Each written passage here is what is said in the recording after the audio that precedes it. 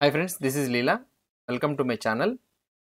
We are learning about this Vuejs authentication, right? In this video, we will try to see how we can rectify the error, how we can show the error if there is any error coming from the server side. So if you are submitting right now, we are doing successfully. So if you try to see here, now here if I test.com and here 1, 2, 3, 4, 5, 6. So this one is already a registered user. Now if I click on sign up, here I am getting 400 response and I am able to see this error response that email underscore exists. Okay, but here we are not showing anything.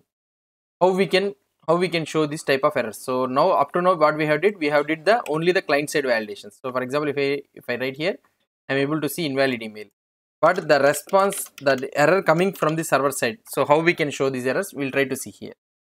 Now in this scenario, we have already seen that the server is returning some message that is email underscore exists. You try to see Firebase auth REST API. So we have already did this one in the Angular course. The same thing. So auth REST APIs have some default codes, email underscore exist, authentication, something like that. So if you try to see here, valid custom token. So these names you will be having. So if you go to the sign up with email and password, and here commonly error codes are email underscore exist, operation not allowed. These things we are having. So here most commonly we will be getting the error is email underscore exist. So how we can make use of this email underscore exist code, and how we can show our user friendly message, how we can show, let's try to see here. Now you go into the actions.js. This is where it is going to be submitted. So this is the await exist.post, right? So here it is going to submit it.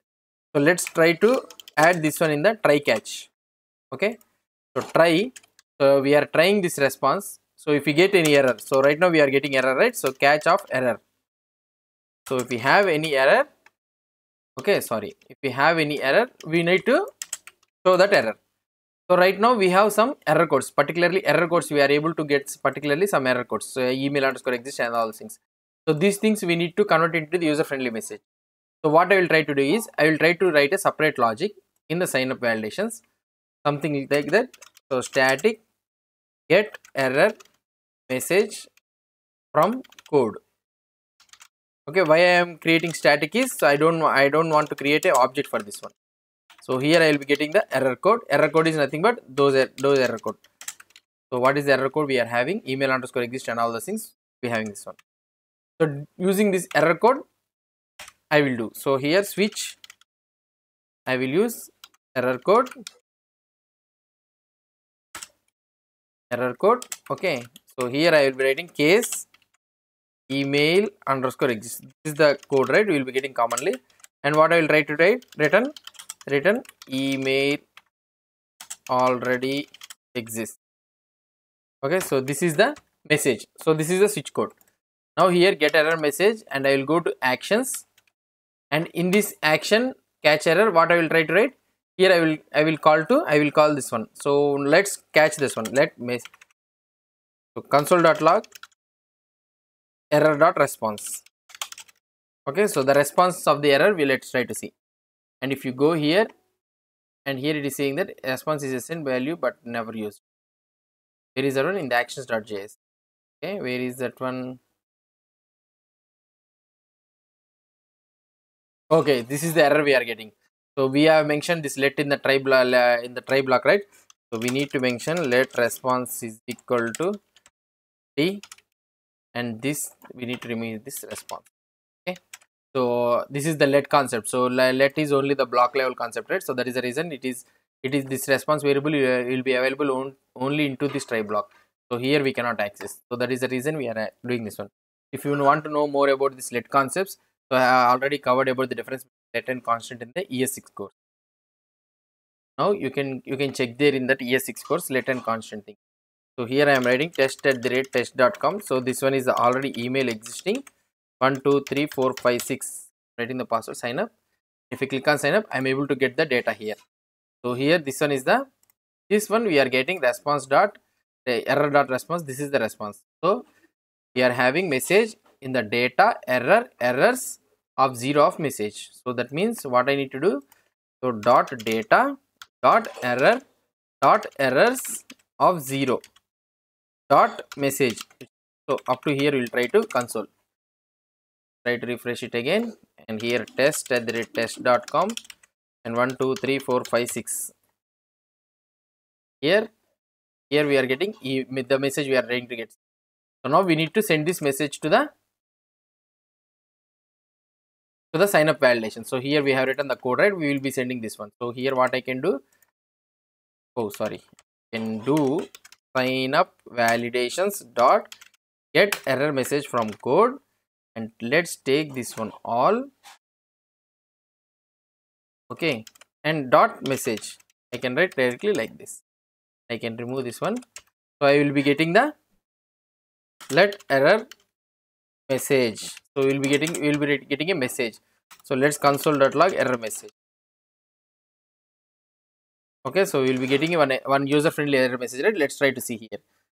So if I click on test@test.com and 1 2 3 4 5 6, and if you click on sign up here, I'm able to get email already exists from the actions.js. So we need to send it to the signup.vue. So here we are signing up, right? So here we got an error. So that sign up is not done successfully. We got an error. So I need to send this user friendly sign up message to here. How can I send here? From here, what I can do is in the action.js, just simply what I can do is just throw this error message. Okay. So if I throw this error message, so now what it will happen is I can catch it here. Dot catch. Okay, we can write it catch of error, and here I can write this console.log error. Okay, so console.log. So this sign up. So when we are throwing any error message, so we can able to catch it here. So now here what I will try to do, error spelling mistake, I think. Okay. Now if I try to check here, if I click on refresh, if I do test@test.com, here 1 2 3 4 5 6. If I click here, if I click on sign up, I'm able to get from the signup.vue. If you try to see in the signup.vue, I'm able to get the message in the catch. So now what I can do is here I can create one variable, something like error. Okay, error is equal to empty. This error is different from this client side error. This is the server error we are getting from the server side. So I can write here this dot error is equal to error, I can write. Okay, and here what I can do, so here I can go top, and here I can mention div, I can write error. Now what I can do is class is equal to, so bootstrap classes I will apply alert-danger, and v-if is equal to error. I can write this error. Now let's try to see this one. If I try to see this, let's remove this one. So I can refresh, and if I try to write test@test.com 1 2 3 4 5 6, if I click here, if I click on sign up, I'm able to get the message email already exists. So we have successfully showed the message here. So now from the actions, what we have did from the actions, so whatever the axios call we are making to the sign up, so we are getting the error message, we are catching that error message here, and we are converting that error code into user friendly. So whatever the readable format error message we are converting using the sign up validations. If you want, you can create your own class and you can export that one. So just for the time being, so what I have did, so I have created a static method here, so that without creating any object for this class, we can directly access the method of that one. So here we are throwing the error message, and throwing that error message, we are catching that one in the sign up. Here in the sign up, we are trying to catch up here, catch this one, and we are showing that we are storing that error message in global in one data variable, and we are showing it automatically at the top. Okay, so this is how we can split the code equally in the actions and all the things, so that the component responsibility just it is responsible for sign up. If not sign up means they just catch the error and show that error, and all the main just implementation is here. The heart of the logic, everything is written in the actions.js.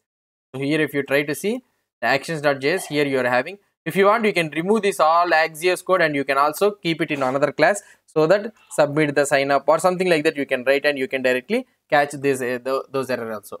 Okay, so it depends on the logic how you are writing. If you want, you can delete this one and you can write a separate class method, and you can call that class method also, you can do it. That entirely depends on the coding logic structure. So I hope you understood this code. So how to catch the errors and all those things. Okay, so in the next video, we'll try to see about the login functionality also.